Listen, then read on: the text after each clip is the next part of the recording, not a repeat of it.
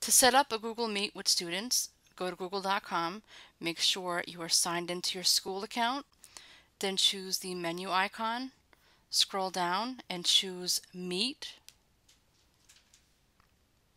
And what you would do is you would just click on the Join or Start Meeting, and you're going to give a title or nickname for your meeting, such as Period 4 History Honors.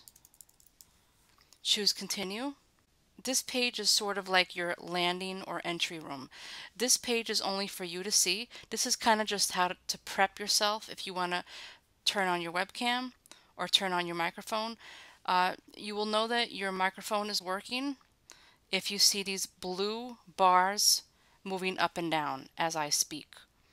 So right now nobody could see you. This is the name of the meeting, and if once people start going into the meeting, you're going to start seeing their names pop up here. But no one could see you or hear you right now. When you're ready to join the meeting, just choose Join Now. And again, this part is for teachers only. They will see this screen here.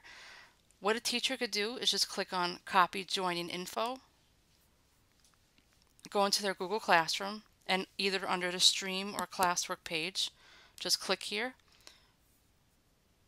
right click, paste it in. And the most important thing to do is make sure you put the date and time, 1:00 p.m. And then you could just go back into the Meet, copy the link, and choose Add, and then Link. Right click and paste in the link, choose Add Link.